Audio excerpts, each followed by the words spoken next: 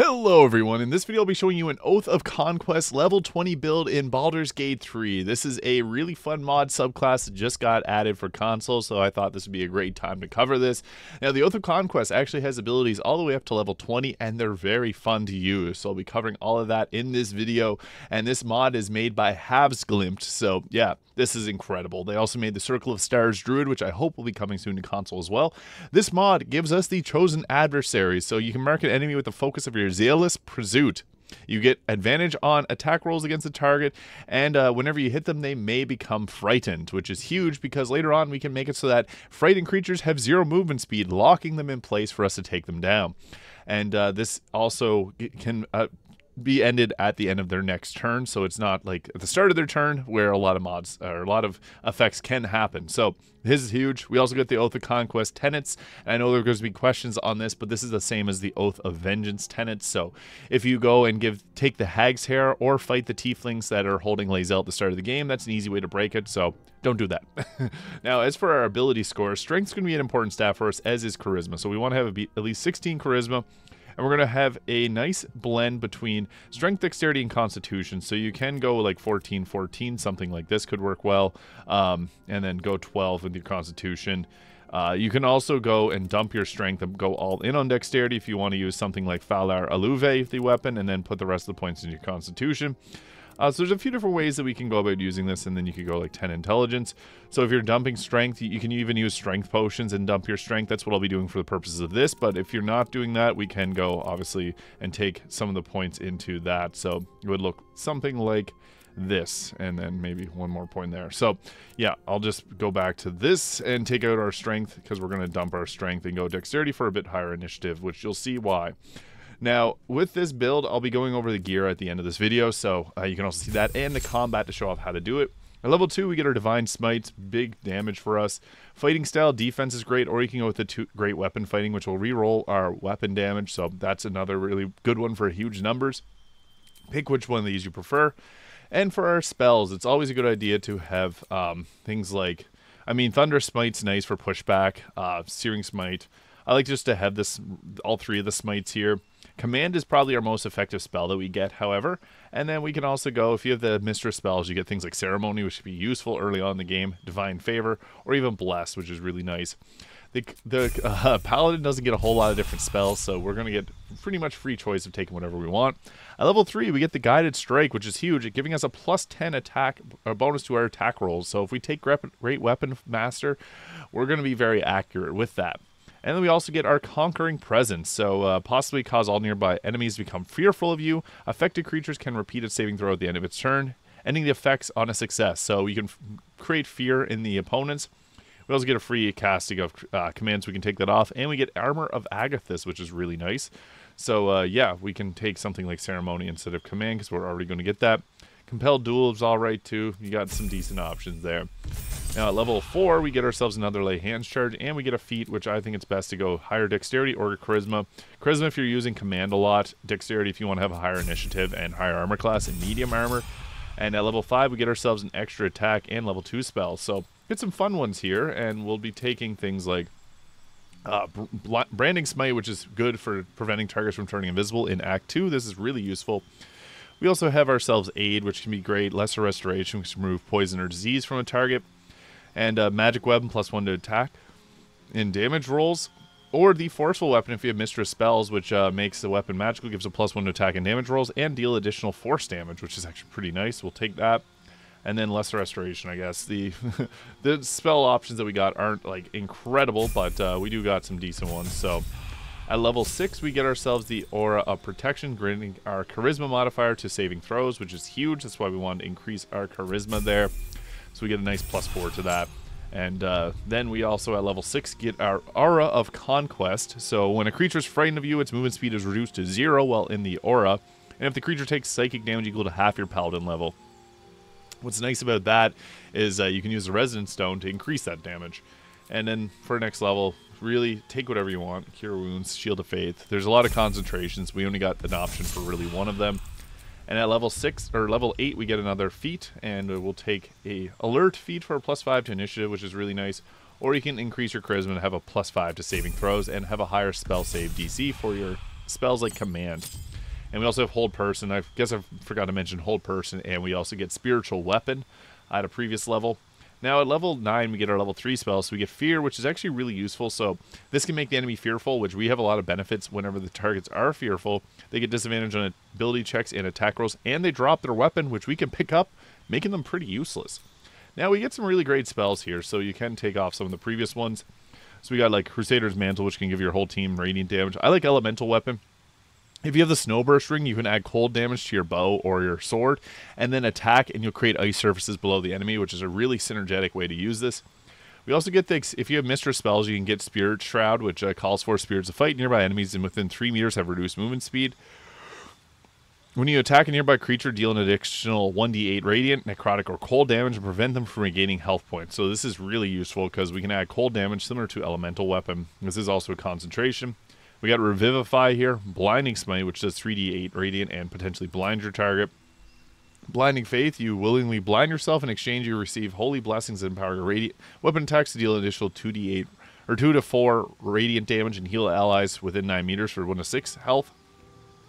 What's cool about Blind Faith, you can use the Shar Spear of Evening to be able to reduce or remove the blindness from yourself. We also got Create Food and Water, which is cool for if you have spell slots left at the end of your you can, whenever you go to camp, you can use these for camp supplies. Pretty nice. Crusader Mantle's all right. Warden of Vitality. I mean, we're mostly going to be using spell slots for Divine Smite. And at level 10, we get another Lay Hands charge, and we get Aura of Courage, which prevents us from getting any type of fear on ourselves. So I guess we'll take Blind Faith there. And then at level 11, we get ourselves the Improved Divine Smite, which gives us melee weapon attacks, deal an additional 1d8 of radiant damage. And we get another level 3 spell slot, which is great. We'll take some random spell there. Divine Smite again, it's going to be our major damage dealer. So we get further spells here, and we can, I guess, take whatever there. You can also add in the Warlock and take Pact of the Blade. I'm going to go all the way to level 20 because there's actually some great effects here. We'll take Alert for our feat. But the Warlock gives us 3 attacks if you're not in Honor mode, which is massive. But here we get level 4 spell slots. So we can get Dominate Beast, and every time the beast takes damage, it makes a Wisdom saving throw. So we can take over some beasts, and Stone Skin, which is takes half the damage from all non-magical bludgeoning, piercing, and slashing damage. It's okay. And we don't actually get to choose any level 4 spells, which is kind of unfortunate. But yeah, we're, again, going to be using our spell slots for Divine Smite. So that's not a massive deal there. So you can really take whatever you want in terms of spells. Like, we get great choices, but at level 15 we get our Scornful Rebuke. So those who dare to strike at you are physically punished for their audacity. Whenever a creature hits you with an attack, that creature takes psychic damage equal to your charisma modifier, which is +5. And we can also push that higher if we use like the Birthright Hat, so +6. And then we get ourselves another feat here at level 6. So I think this is actually the best time to take Great Weapon Master. So what this will do is give us a free attack as a bonus action if we take out a creature or get a critical. And then we get a -5 to attack rolls, but +10 damage. So we can use our Guided Strike to make sure that we still hit, and we get extra 10 damage. Now we also get level 4 and level 5 spells here. We get Cloud Kill. So if you have a Necromancer or a Dread Overlord Warlock, you're laughing, because you can drop this down. It won't hurt their zombies. You also get Dominate Person, which is pretty useful because you can take over the mind of a creature there. And we'll just go ahead with those spells there. At level 18, we get ourselves the Aura Protection 10 meters, so increase area for our spells there, our auras. And then at level 19, we get another level 5 spell slot, and we get another feat. So if you got the expanded feats mod, you can see there's a lot of really cool ones that you can add in. I'm not going to use those because not everyone has those mods, and I don't want to make it so that someone uses, or someone gets upset that I don't use what they have. We also can use Savage Attacker, so we can reroll our damage dies, which is nice. But we already have the Great Weapon Master, so we could go with something like that. I guess there's a lot of choices, like Actor. I guess Actor wouldn't be super useful here, but we could have taken that and not used an ability score improvement. We can take up our Dexterity or Strength as well, or Constitution for overall survivability's sake. And at level 20, we get a huge benefit here with our Invincible Conqueror for 10 turns. Harness the extraordinary martial prowess, magically become an avatar of conquest. You have resistance to all damage. You can make an additional attack as part of your regular attack action. And the number needed to roll a critical hit using your melee weapon is reduced by 1. Huge. So, yeah, you get pretty much every single spell here. So, Yeah, that's pretty good. You got crazy options. Again, we're mostly going to be using Divine Smite, but we do have some other options here. So if you really want to use some of them, there's other things. So we're always going to have our auras up if at all possible. Mask of Soul Perception's nice, but you can also use the Birthright Hat, which will give us a +6 to our saving throws to all allies within 10 meters, which you can see is a pretty big aura there. And with that, I guess we'll also get our Aura of Courage boosted up so that we can protect our team from being fearful. Not that that's very common that it happens, but then we also got Invincible Conqueror there, and we have Conquering Presence, which is really nice against the enemy, which hits in a huge area. So that's good if you're out in combat. I'm just looking for our... So one thing that I recommend that you do is whenever you get your character here, I would recommend taking whatever weapon you really like to use here. So a two-handed weapon works best. I just put that on there. But you can actually take Mark of Heshker or the Staff of Spell Power, take the Arcane Battery, and then go with an upcasted Armor of Agathis on yourself, which is really nice. So this one, I guess it doesn't actually let us upcast it, but this is good because this will give us some extra health and also give us cold damage on attack. So you can use this really on any spell to upcast it prior to going into combat. I think that that's a nice way to go about using it. So we also got ourselves Bless if you wanted to cast that. And what's nice about this is this just gives us some extra temporary health. So yes, it's only 5 extra temporary health, but it is what it is. So two-handed weapon is the way to go for us here. But you can also use a sword and board if you want to go that way. Sword of Chaos is pretty fun for the heal on attack, which is great. Sethin's great because you can make yourself reduce a character and also get a spiritual great axe. It's another option. Then you can also go with obviously like the Sword of Baldur or Duelist Prerogative for an extra reaction if you wanted to take like Sentinel. But we're going to go with Baldur and Giant Slayer. For the most powerful version of this, that's why I took the strength up to 27 with a potion there. And we have 22 charisma, so we're pretty maxed out in terms of stats. Our Divine Smites are going to hit like a truck.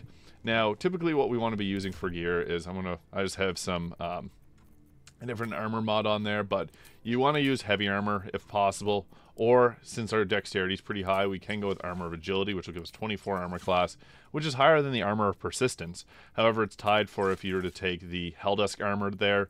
So I'm going to go with the Armor of Persistence because I think that that one works pretty well. There's also a die for this mod that lets you use the Oath of Conquest die. I like the Helldusk gloves for increased chance of landing our hold person and command. They also have Killer Sweetheart, Ring of Protection, Amulet of Greater Health, but really whatever you prefer. Hellrider Longbow gives us a +3 to initiative. However, you can use Gaunter Mail because this is going to give us haste. So we can go pretty hard with our Invincible Conqueror and haste prior to starting combat. So typically what this is going to look like in terms of combat, I'll show off a little combat guide here because this is a fun class to use.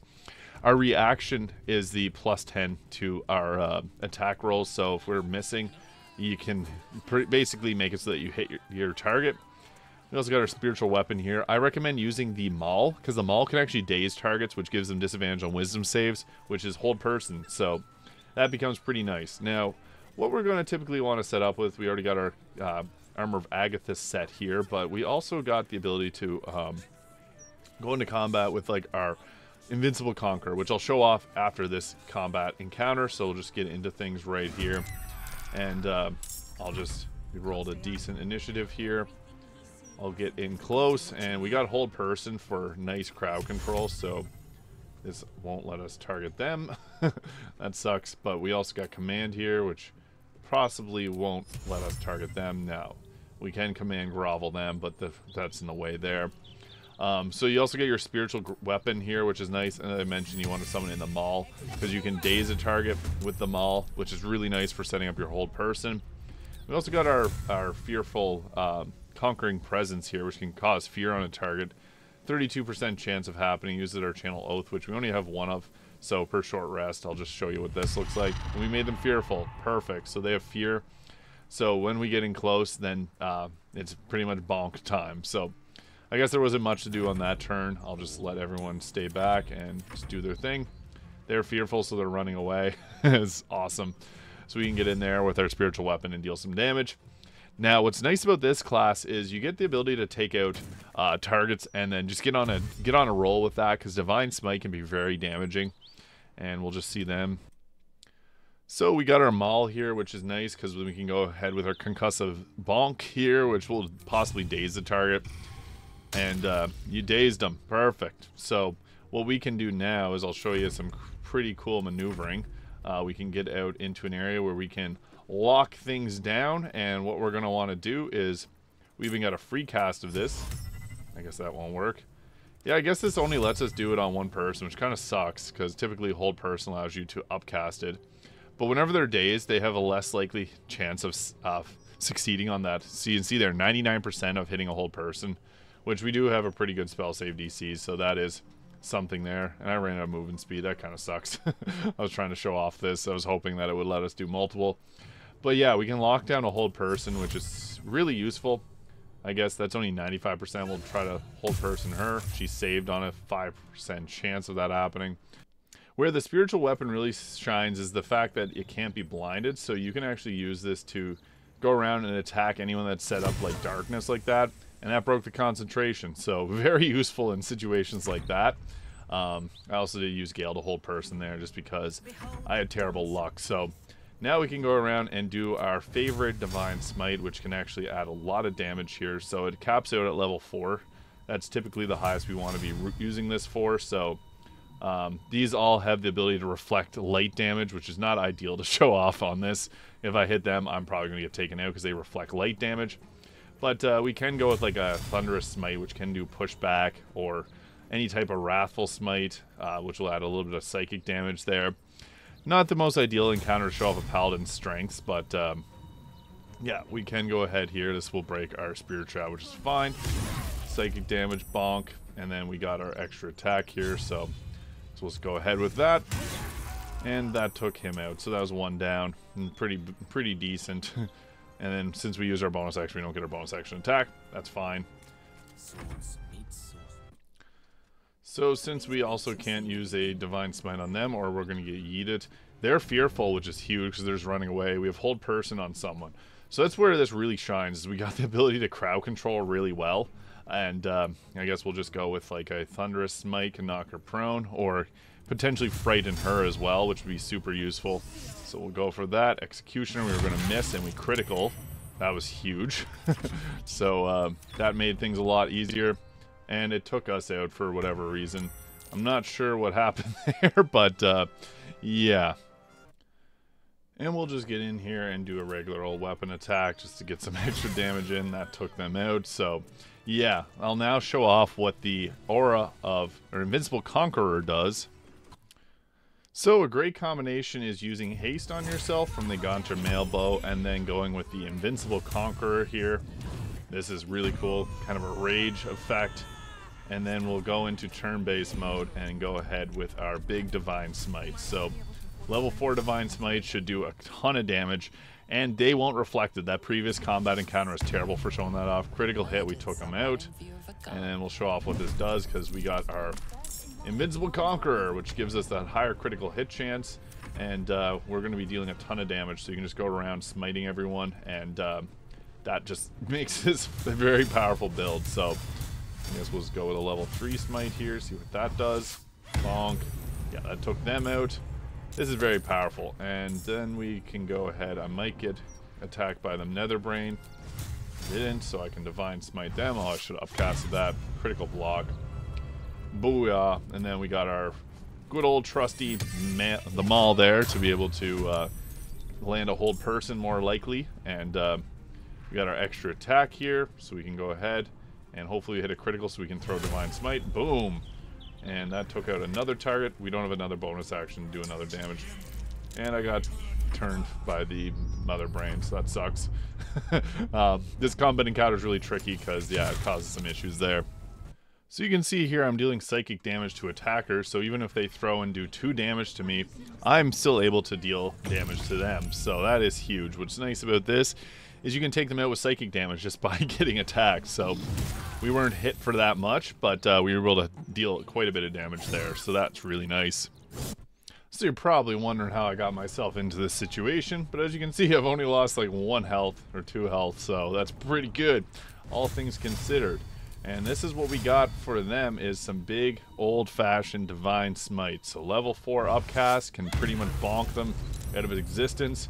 That hit some fire, so that actually took out another one because I have the unstable blood there, which is really great. So yeah, go around with your divine smites as much as possible. Knowing what amount you need to take out the target is super useful. Obviously dice rolls come into effect, but you can see there we're thrashing them out. We unfortunately lost our haste too, with command getting losing that there, but you can see we also have our great weapon master extra attack, so we can go around bonk, and then our extra attack here for another extra attack. Yeah, this is pretty unstoppable. That just took out 5 or 6 enemies there around me. So that's what the Oath of Conquest Paladin can do. Extremely useful and very fun to play. So let me know your thoughts on this in the comments below. Hit that subscribe button if you haven't already. Thank you so much for watching, and I'll see you all in the next video.